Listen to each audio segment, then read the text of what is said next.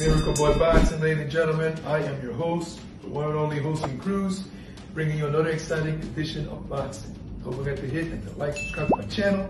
It's always greatly appreciated. Stay tuned. Miracle Boy Boxing, ladies and gentlemen. I am your host, Hosting Cruz, and guys, I am here to talk about one of the greatest fighters to ever put on a pair of boxing gloves, man. He just made his comeback after a 2-year layoff in Managua, Nicaragua. Nicaragua's favorite son, legend, hero, the one and only Roman Chocolatito Gonzalez. Tremendous, remarkable record, 52 wins, 4 losses, 42 big wins by knockout. The only 4-division world champion in the history of Nicaraguan boxing. Something the late great Alexis Arguello couldn't even achieve. Alexis Arguello is a great fighter. He's a great fighter, one of the greatest fighters in the history of the sport. One of the greatest punchers in the history of the sport, El Flaco Explosivo. But Roman Chocolatito, for his size, he has dynamiteable hands. He fights Mexican, hands up, comes forward, tucks his chin, and punches upon punches. Pressure, doesn't stop. Tremendous gas tank. And he showed it last night. He's been off 2 years. And it's amazing. I mean, they were talking about ring rust. I even thought, okay, he's been off 2 years. That's wild. He's 37. And, it may be a bit shaky. Or we might not see the Chocolatito of old. So, for the fight started, a couple rounds. Chocolatito will lose the early portion of the rounds, and then the second half cranks it up and takes it. Saw some rust there, but it didn't take long for Chocolatito to come out swinging. Uppercut, body shots, left hook, right cross, left hooks, another left hook. Here comes Chocolatito once again. Didn't take long until the avalanche of punches returned, man. Chocolatito, one of the best, always been one of the best combination volume punchers in the history of the sport, even during his prime.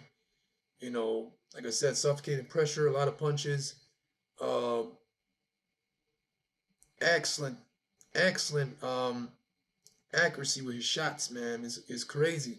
And at 37, being off 2 years, he did not miss a beat. The majority of the fight, man, especially in the second. After the third, fourth round, Chocolatito started to take it to Barrera out of Colombia. Good fighter. Showed a lot of heart. A lot of heart in this fight. And that was that. I mean, he put up a good fight. He didn't stop throwing, but the punches didn't have any effect. Obviously, if you were watching the fight, Chocolatito was just breaking him down, breaking him apart to the point that even the commentators were saying, stop the damn fight. Where's his corner? Oh my goodness. And the fight got stopped in the last round, but I felt the fight could have been stopped 2 rounds earlier, maybe 3, because Barrera was already taking a beating. He was not fighting the same way as he was in the beginning of the fight. His punches didn't have any steam on them like they were in the early portions of the fight. The power was not there, like I said.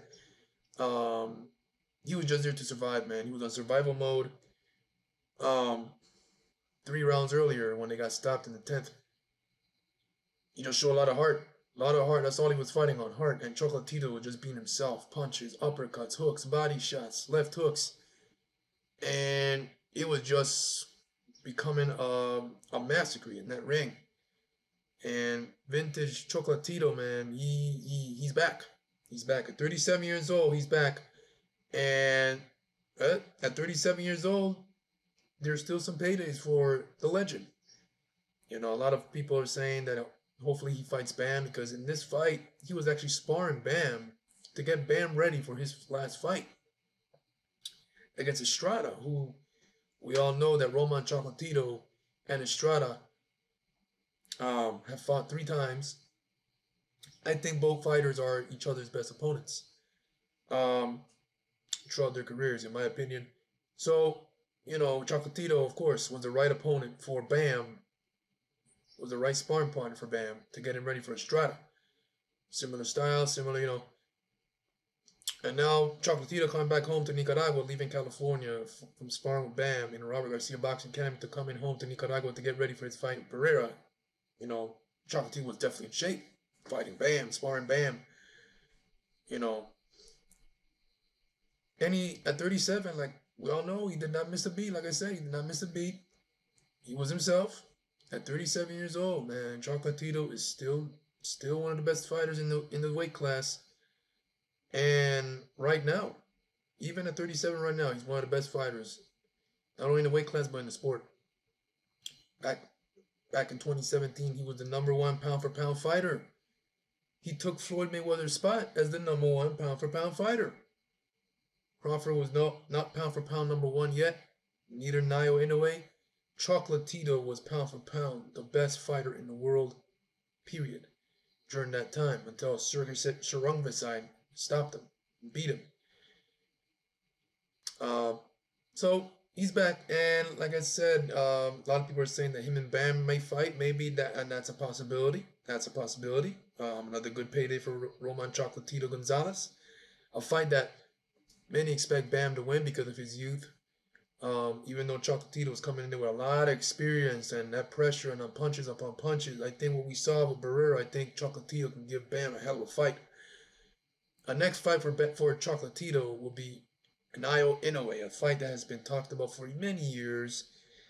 And based on my boy True School Sport Brendan, he said that that fight may not happen because both guys share the same promoter. And under Titan Promotions. And that's may be the reason why the fight may not happen. But I remember when Chocolatito was number one pound for pound, that fight would be in the talks for years.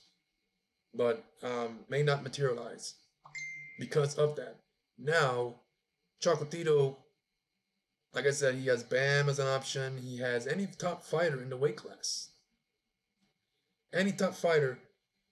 Sonny Edwards.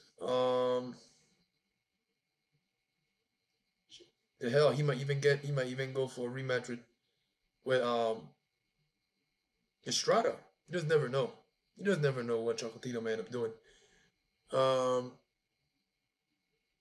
At the end of the day, Chocolatito is still a hell of a fighter. He still has pulse running through his veins in his body to give a lot of good fighters, up and coming fighters, a run for their money. Not saying he's gonna be Bam, but he's gonna give Bam a hell of a fight.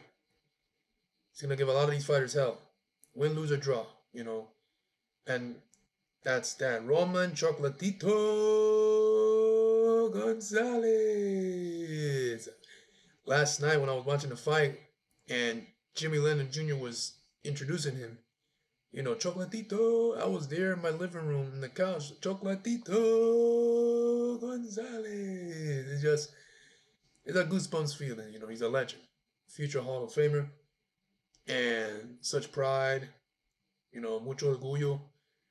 And in my opinion, nothing to take away from Alexis Arguello. He is one of the greatest fighters to ever live in the history of boxing, not only for Nicaragua, but boxing period and punchers. But because of Roman Chocolatito Gonzalez's exciting Mexican fighting style, and the only 4-division world champion in Nicaraguan boxing history, and still going at 37 and looking good, to me, he's the best Nicaraguan boxer in the history of Nicaraguan boxing.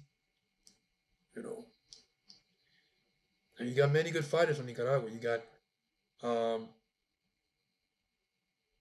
forgot his name, the one that gave Ricardo Lopez a hell of a fight. They fought about 3 times. Oh, Rosendo Alvarez. Another good Nicaraguan fighter. Ricardo El Matador Mayorga, you all know him. Craziest man in sport. Of course, the late great Alexis Arguello. Many, Jesus Cuellar. Jesus Cuellar is Argentinian. Nicaragua, the Alvarado brothers, Felix Alvarado, Rene Alvarado. Alexis Arguello, and then you got Chocolatito Gonzalez. And that's that. Let me know what you guys think about Roman Chocolatito Gonzalez's return last night in Nicaragua. I'll tell you what, he put on a show for his fans, man. He let his punches go. He was not there to play. He was like a man on a mission, and he tore the house down in El Gimnasio Alexis Arguello in Managua, Nicaragua. He tore the house down. He did not disappoint his fans. He put on a show. He gave them a show, and he'll be back for sure, man. And I can't wait. Chocolatito is still here. Let me know what you guys think about his performance. Let me know what you guys think. Who should he fight next? What's next for him? Leave your comments in the section below, and I'll take a look at them and see what's up with that. Miracle Boy Boxing, ladies and gentlemen. I am your host, Jose Cruz. Don't forget to like and subscribe to my channel, guys. It is always a pleasure to talk to you guys right here about boxing. And I'll see you guys in my next video. Peace.